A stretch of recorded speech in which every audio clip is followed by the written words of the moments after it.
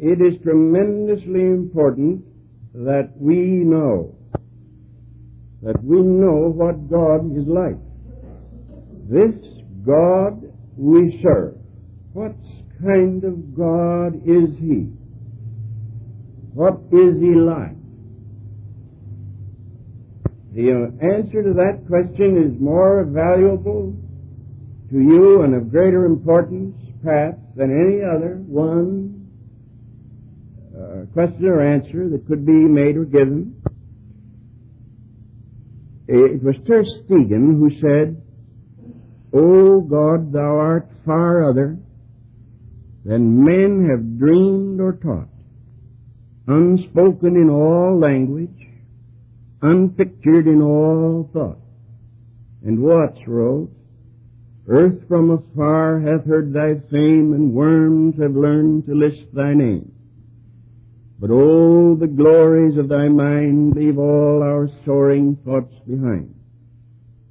But tonight I want to talk about the justice of God. Let me read some scriptures. I just pick out a few, 5 or 6. There are so many of them found in the Bible. Genesis 18, shall not the judge of all the earth do right? That was Abraham. Deuteronomy 10:17, for the Lord your God is God of gods and Lord of lords, a great God, a mighty and a terrible, which regardeth not persons nor taketh reward.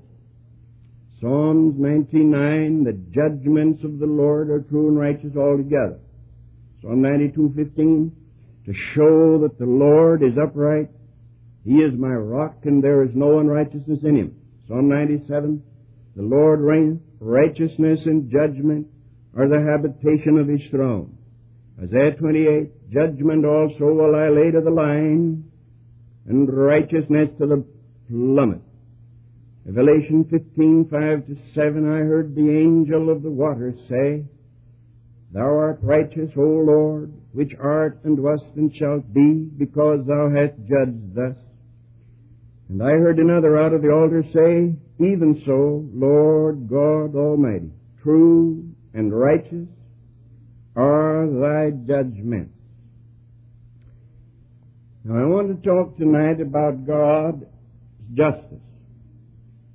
And tell you that if you know God, you know God who is absolutely and perfectly just.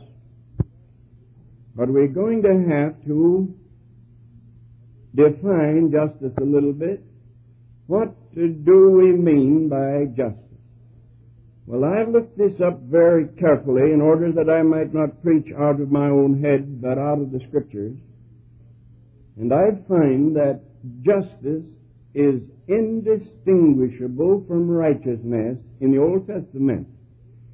It's the same word, and with slight variations according to whether it's verb or noun or something else.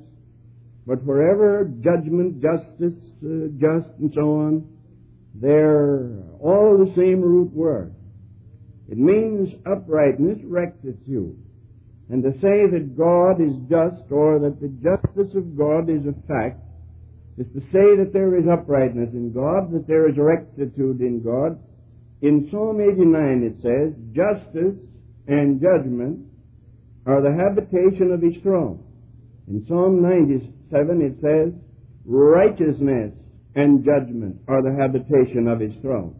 Justice and judgment, righteousness and judgment are said to be the habitation of God's throne. So that justice and righteousness are indistinguishable one from the other. To say that God is just is to say that God is equitable, that He's morally equal. Now, I don't want to sound dull, but if you go to the book of Ezekiel, the 18th chapter, you'll find God sort of scolding Israel there. He says, in effect, or says pretty literally, you say the way of God is unequal. But He said, are my ways unequal? No. O house of Israel, it is the house of Israel who has unequal ways. Now, that word unequal there simply, of course, means in equal inequity. We talk about things being unequal, inequity, and do you know that the word inequity and the word iniquity are the same word? You just change the letter and you have iniquity. It means that the iniquitous person is not morally equal, that he is not symmetrical morally, that he is unequal to himself. And then the word judgment, as we have it so often in the text that I have read, justice and judgment, righteousness and judgment are the habitation of thy throne. And what is the judgment of God? It's the application of justice to a moral situation. I wish you might put down some of these things. I may not say them ever again. But judgment is the application of justice to a moral situation, and it may be favorable or unfavorable. When God judges a man, He brings justice to that man's life, and He applies justice to the moral situation which that man's life created. And if the man's ways are equal, then justice favors the man. If man's ways are unequal, then of course it is on the other side and God sentences the man. Now I'd like to pass this on to you, and I want you to get this, and I'd like to wake up some of the somnolent cells that lie within your head and say to you that justice is not something that God has. Justice is something that God is. But some grammarian says, no, now wait a minute. Just is something that God is. No. Justice is something that God is. God is love. And just as God is love, justice is something that God is. You sometimes hear it said, justice requires God to do this. And I don't doubt but what I will sometimes use expressions myself that are semantically improper for the reason that the human language is a tough thing. And when you talk about God, language staggers in an effort to describe God. The prophets of the Old Testament and the apostles of the New put such pressure on language that words groan and squeak under the effort to tell the story. Well, I suppose that even though I'm pointing the error of it out, I might be guilty also of sometimes using the words wrong. But we must remember that justice is not something that is outside of God, to which God must conform. We say justice requires God to do so and so. And my brethren, always remember, nothing ever requires God to do anything. If you have a God that is required to do anything, then you have a weak God who has to bow his neck to some yoke and yield himself to pressure from the outside. But this is an error in speaking, for it postulates a principle of justice that lies outside of God and to which God has to conform. Do you follow me along on that? That if I say justice requires God, justice forces God to do so and so, then I think, well, justice is bigger than God. Justice lies outside of God, and God has to bow and do obeisance to justice. But that is to think wrongly, my friend, because that means that there is something bigger than God compelling God to do something. If justice is a principle that requires God to obey, there is no such principle in the universe as an abstract justice requiring obedience from gods and men. There is no such principle. If there is, who created it? Where did it come from? You see, there isn't anything that didn't come from God. And if it all came from God, then how can we say that there is above God a principle of justice, who enforces that principle? Who created that principle? If there is such a principle, then that principle is superior to God, for only a superior can compel obedience. If there's anything that can compel God to do anything, then that something is bigger and greater than God. And we'll have to stop saying Almighty God. We'll have to sing not Almighty God. We'll have to sing Almost Almighty God. We'll have to sing Mighty God while angels bless thee, but we can't sing Almighty God while angels bless thee, for there's nothing above that which compels. Now, there's nothing outside of God that can make God do anything. You'll have to shake your head, I suppose, to get this, but there is nothing outside of God that can make God do anything. I wish we could keep that in mind. Unless the Church of Christ begins to see this again. What I'm saying to you is the common doctrine of the Puritans. It was the common teaching of the Presbyterians 150 years ago. It was the common teaching of Methodists and all of them. But it has been lost in the shuffle, and God has been made into a little God, not worthy of being worshipped. Remember that all God's reasons for doing anything come from within Him. They do not come from without Him. And there is no pressure group that can force God to do anything. The newspapers are saying that the State Department and the President have had to modify their foreign, whatever they call it, because of public pressure.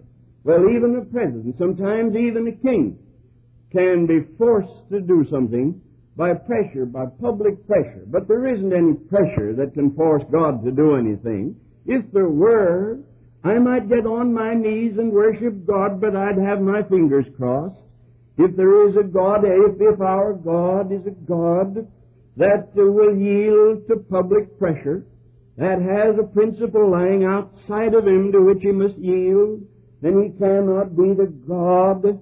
He cannot be God quite. He can be almost God, but not quite God. You see, I say again that all God's reasons for doing anything lie inside of God. They do not lie outside of God to be brought to bear upon Him. They lie inside of God. That is, they are what God is. God's reasons for doing what He does they spring out of what God is. Nothing has been added to God from eternity, and nothing has been removed from God from eternity. Our God is exactly what He was before there was a created atom, and He will be exactly what He is when the heavens are no more. And He has never changed in any way, because He is the unchanging God. Now, God being perfect is incapable of either loss or gain, and He's incapable of getting larger or being smaller. He's incapable of knowing more or knowing less. God is just God. And God acts justly from within, not in obedience to some imaginary law. He is the author of all that law, and acts like Himself all the time. If we could only get this into our heads. We've been lied to and cheated and sold down the river and skinned and fleeced and betrayed and deceived so much by even those that we look up to and respect, that we have come to project our cynicism to the very throne of God. And unknown to us, we have within our minds a feeling that God is like that too.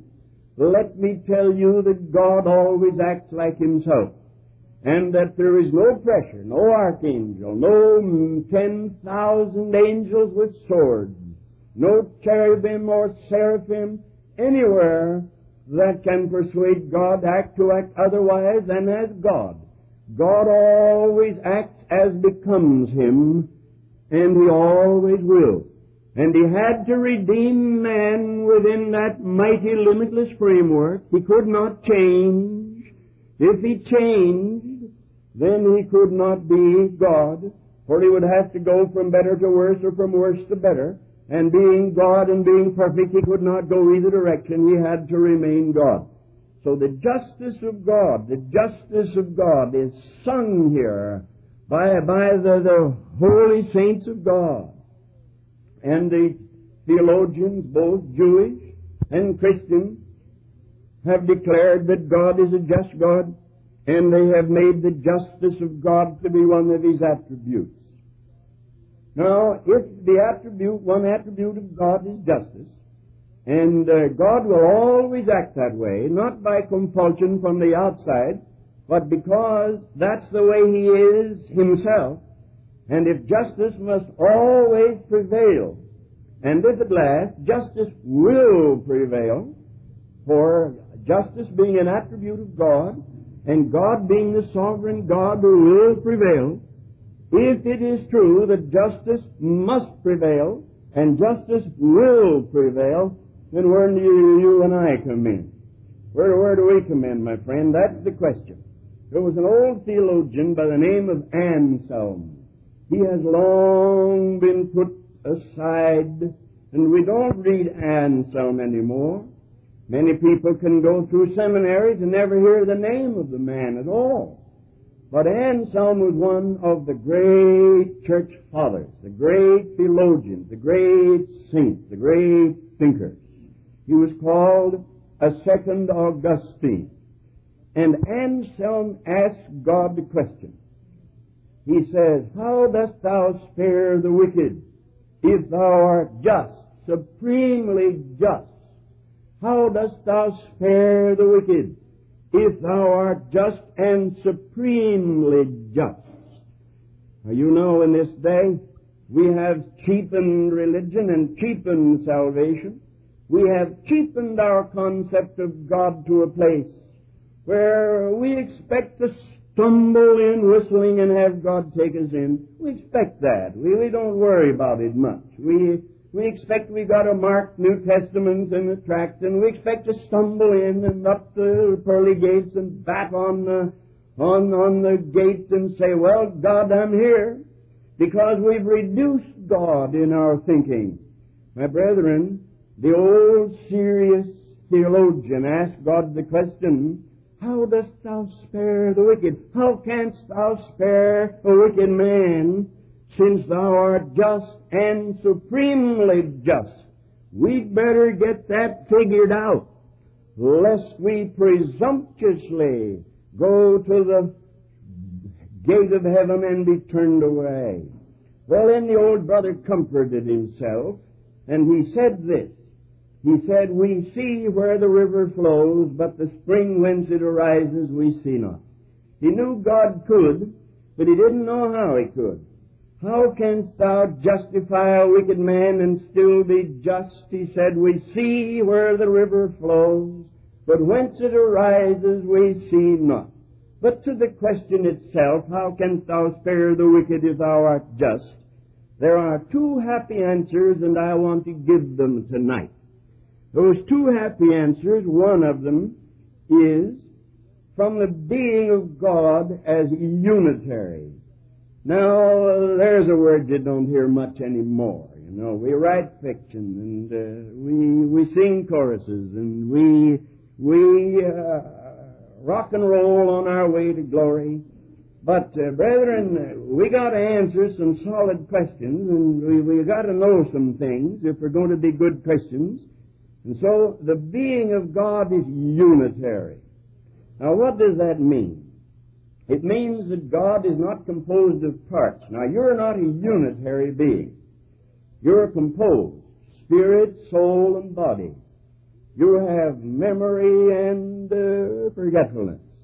You have attributes which were given you. Some things can be taken away from you, and you still can remain. There are whole sections of your brain that can be destroyed, and you can still live on. You can have the members cut out by surgery, and you can still live on. You can forget, you can learn, and you can still live on. That's because you're not unitary. That is, God made you, and made means composed. God put you together. God put you together. He put the torso and the body, a head on top of the torso and legs under the torso. And He put your bloodstream, your blood, the ventricles and auricles and veins and arteries and nerves and ligaments and all the rest. Does that sound natural for doctors? Well, we're put together like that, you see, and you can take an amazing amount of a man away and he's still there. But you can't think of God like that, because the being of God is unitary. You see, the Jews always believed in the unitary God. Hear, O Israel, the Lord thy God is one God. Now, Israel was not only saying that there is only one God. The Jews taught the unitary being of God, and the church teaches, so far as the church teaches anything. The church doesn't teach much of anything now. You can go to church a lifetime and not be a theologian. You ought to load your head down with good thoughts, good theological thoughts, in 1 year. But nowadays you can go a lifetime and not get much theology.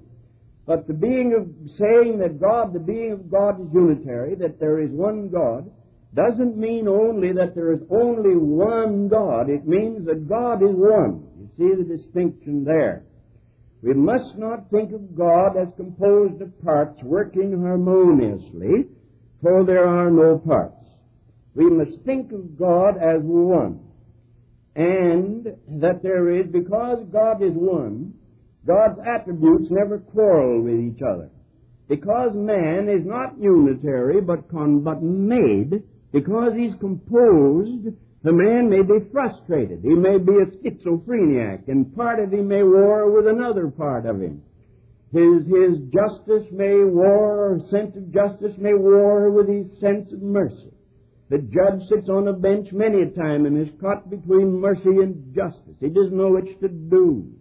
What is that famous saying of the man who said on the eve of war, when he had to go out and fight for his country, he said to his fiancée that he had loved and planned to marry, he said, I could not love thee so if I loved not duty more.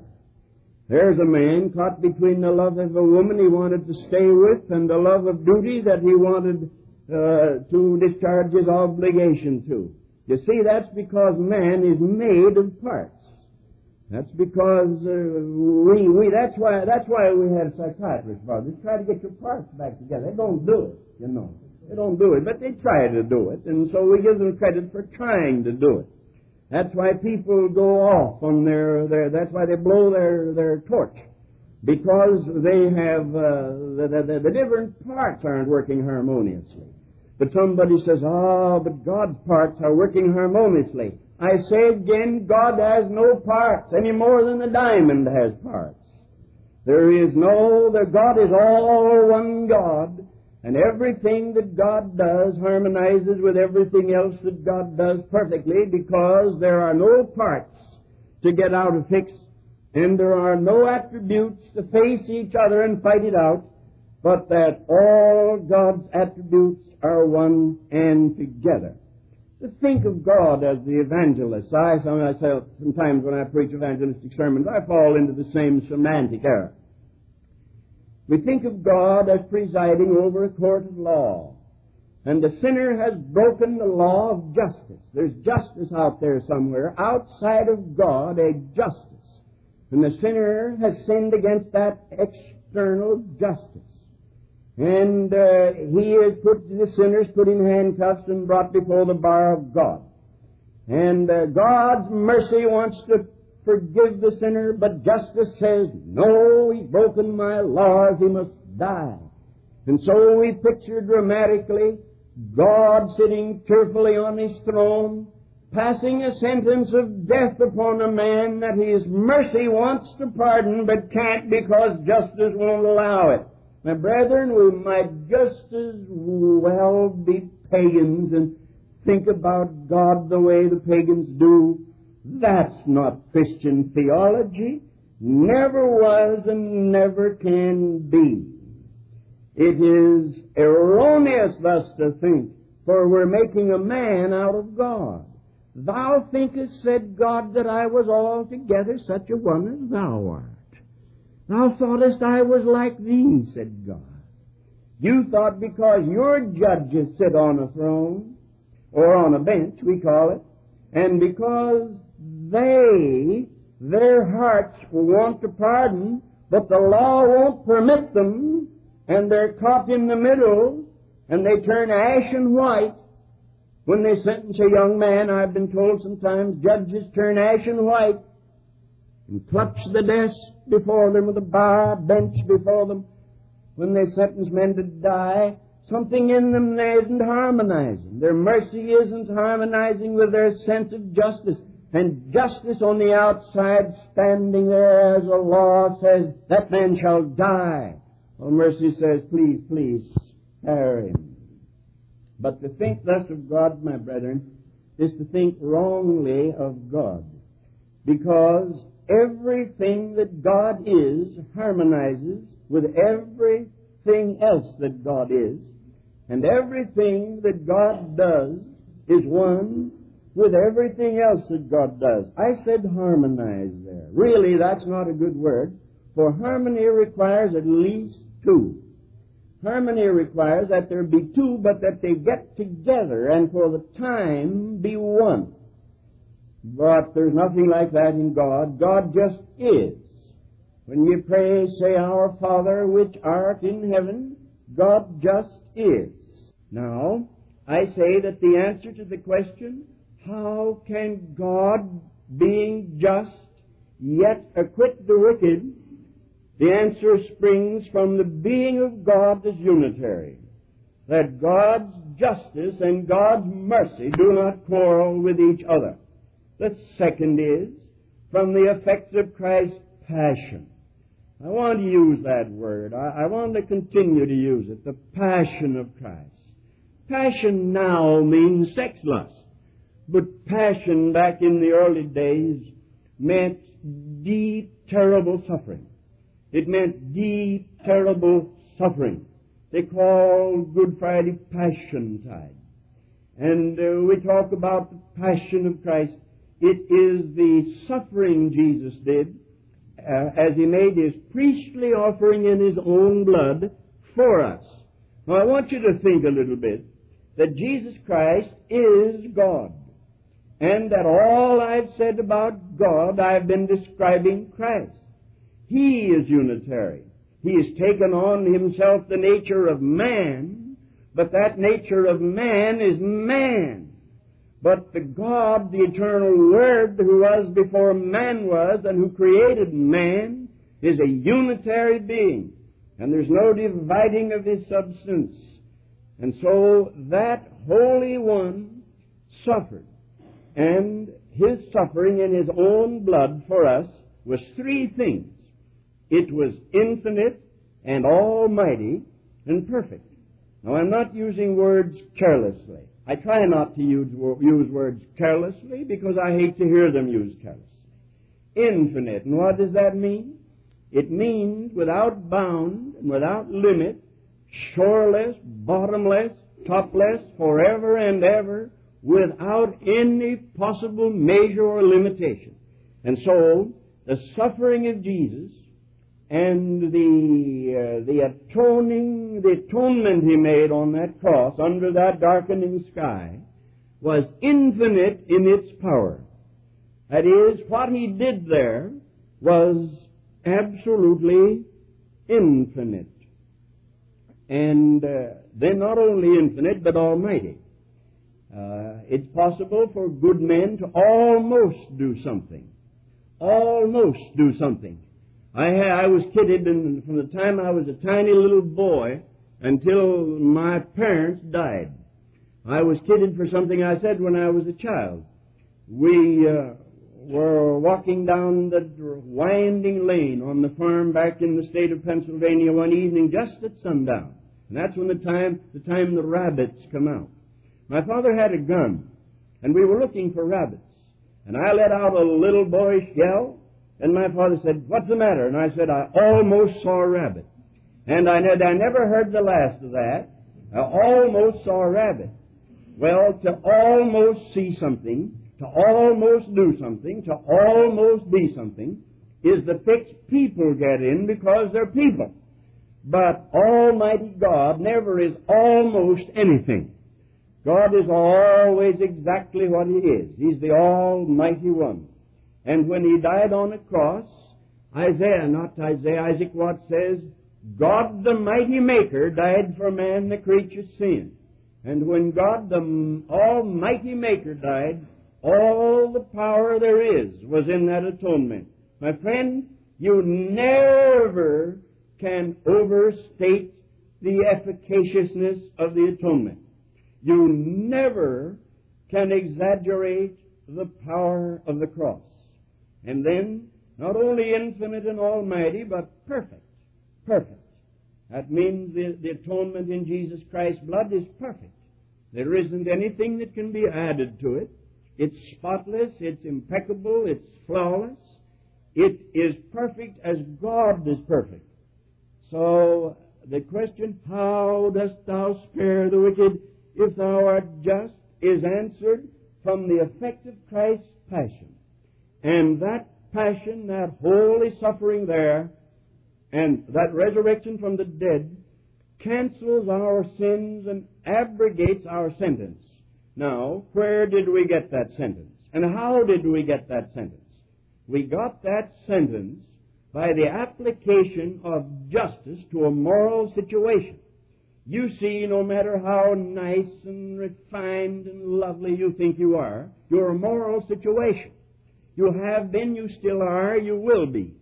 And when justice confronted you, that is, when God confronted you, God's justice confronted a moral situation and found you unequal, found you not just but unequal, found that your ways were not equal, found inequity, found iniquity. And because He found iniquity there, God sentenced you to die. Everybody in Chicago has been or is under sentence of death. I wonder how people can be so jolly under sentence of death. How so careless under sentence of death. For the soul that sinneth, it shall die. When justice confronts a moral situation, which is a man or a woman or a young person or anybody, morally responsible, then either it justifies that person, if that person corresponds to the justice of God, or it condemns that person if that person is unequal and has iniquity in him. That's how we got that sentence. And let me point out to you, my friends, that when the justice of God, that is, when God in His justice sentences the sinner to die, it does not quarrel with the mercy of God. It does not quarrel with the kindness of God. It does not quarrel with God's compassion or pity, for they are all attributes of a unitary God, and they cannot quarrel with each other. All the attributes of God concur in a man's death sentence. Remember that. And the very angels in heaven cried out and said, "Well, worthy art thou, true and righteous art thou, because thou hast thus judged. Almighty God, true and righteous are thy judgments." So that you'll never find in heaven a group of holy beings finding fault with the way God conducts His foreign policy. In Washington, you'll find people who are not pleased with the way Eisenhower and Foster Dulles are conducting theirs.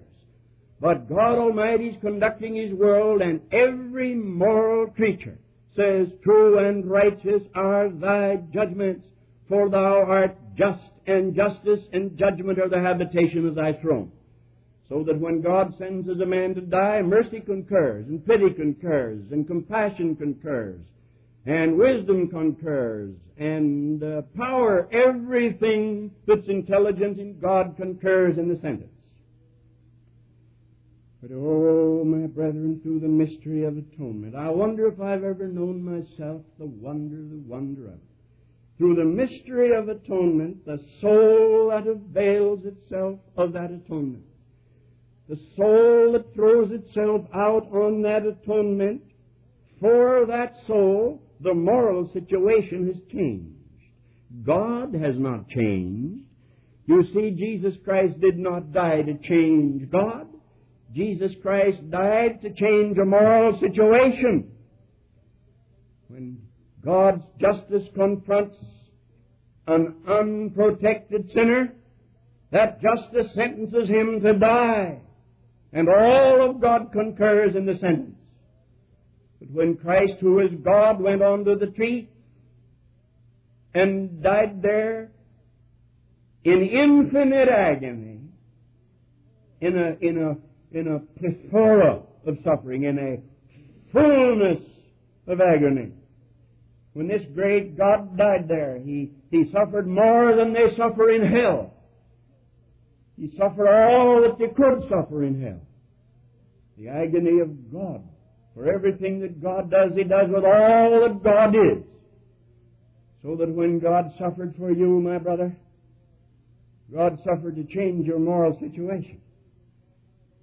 And the man who throws himself out on the mercy of God has had the moral situation changed.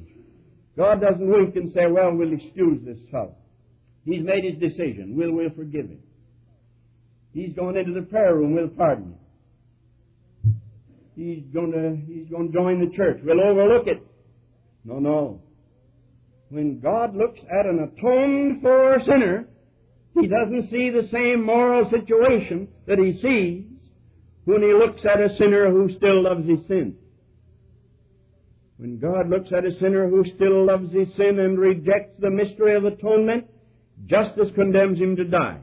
When God looks at a sinner who has accepted the blood of the everlasting covenant, justice sentences him to live. And God is just in doing both things. And when God justifies a sinner, everything in God is on the sinner's side. All the attributes of God are on the sinner's side. It isn't that mercy is pleading for the sinner and justice is trying to beat him to death, as we preachers sometimes make it, but all of God does all that God does. And so when God looks at a sinner, I repeat, and sees him there unatoned for, at least he won't accept the atonement and doesn't apply to him, the moral situation is such that justice says you must die. When God looks at the atoned for sinner who in faith knows he's atoned for and has accepted it, justice says you must live. And the unjust sinner can no more go to heaven than the justified sinner can go to hell. Oh, brethren, why are we so still? Why are we so quiet? We ought to rejoice and thank God with all our might. Now, I have said that justice is on the side of the returning sinner. And somebody wants a verse. They don't want me to be reasoning here. They want a verse for it. All right, I'll give it to you. 1 John 1:7. If we confess our sins, say it with me. If we confess our sins, He is faithful and to what? And cleanses from all unrighteousness. He is faithful and what? Just. Justice is over on our side now. Because the mystery of the agony of God on the cross has changed our moral situation, so justice looks and sees equality, not inequity. And we're justified. That's what justification means. Do I believe in justification by faith? Oh, my brother, do I believe in it. David believed in it and wrote it into the 32nd Psalm. It was later quoted by one of the prophets. It was picked up by Paul and written into Galatians and Romans. It was lost for a while and relegated to the dustbin and then brought out again to the forefront and taught by Luther, the Moravians and the Wesleys and the Presbyterians, justification by faith. And we stand on it today. And when we talk about it, it isn't just a text you manipulate, you know. Oh, the text manipulators, God bless them, they'd better tat or knit. But we manipulate texts. That's no way to look at it. We ought to see who God is and see why these things are true. We're justified by faith because the agony of God on the cross changed the moral situation. We're that moral situation. It didn't change God at all. The idea that the angry scowl went off of the face of God, and He began grudgingly to smile, it's pagan concept and not Christian. So remember that God is one. Not only is there only one God, that one God is unitary, one with Himself, indivisible. And the mercy of God is simply God being merciful. And the justice of God is simply God being just. And the love of God is simply God loving. And the compassion of God is simply God being compassionate. It's not something that runs out of God. It's something God is. All the three persons of the Trinity are. Well, old Anselm, my old friend, he's got a third argument. I've given you two. How God can be just, and He is just, and still justify the sinner. He had another argument. I'll give it to you. He said compassion flows from goodness, and goodness without justice is not goodness. He said you couldn't be good and not be just. Is that right? And I preached last Sunday night about the goodness of God. And if God's good, He has to be just. And if God is just, if good, then He has to be just. And He says this, when God punishes the wicked, it is a just thing to do because it consists with the wicked man's deserts. But when God pardons a wicked man, it's a just thing to do because it consists with God's nature. So we have God, the Father, Son, and Holy Ghost, always acting like God. Your wife may get up grouchy. Your best friend may turn a cold face on you. In the White House, next election, we will have a change, of course. And we may have a change to a great deal worse or better. We can get better or worse down here. Situation in the Far East, at least for 7 days, we won't have war. Very good. We've called it off. For 7 days. Very good. Things change. But always God is the same. Always and always and always God acts like God. And God does always according to His attributes of love and mercy and justice. Aren't you glad you're not going to sneak into heaven through a cellar window?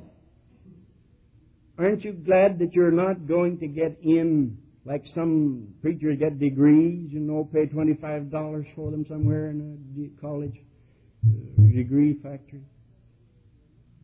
Aren't you glad that you're not going to get into heaven by God's oversight? God's so busy with His world, so busy, and you sneak in. You're there 1,000 years before God sees you. Or you were a member of a church that God said, well, that's a pretty good church, just take them in. And so you went up and went in, and when the Lord came, and then later on, when they began to look around, they found the rotten spots, and maybe you'll be thrown out. There was a picture one time of a man who appeared, you remember, without a robe. And after he got in, they said, what is he doing here? And they threw him out, bound him hand and foot, and lugged him out, and threw him into outer darkness. But there'd been nothing like that in God's kingdom. Because God, the all-wise one, knows all that can be known, and He knows everybody, and knows you. And God, the all-just one, will never permit the unequal man in there. Why walk ye along on two unequal legs, said Elijah. That's unequal, inequal, inequity, inequity. And the man who's iniquitous will never get in. Never. All of this cheap talk about St. Peter giving us an exam, to see if it's all right. All nonsense. The great God Almighty, who's always one with Himself, looks upon a moral situation and He either sees death or life. And all of God is on the side of death or life.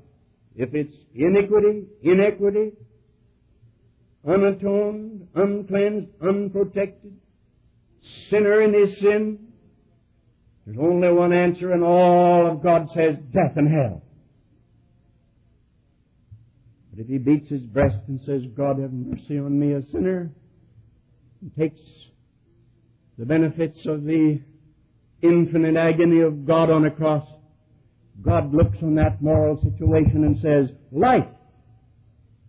And all of hell can drag that man down, just as all of heaven can pull that man up.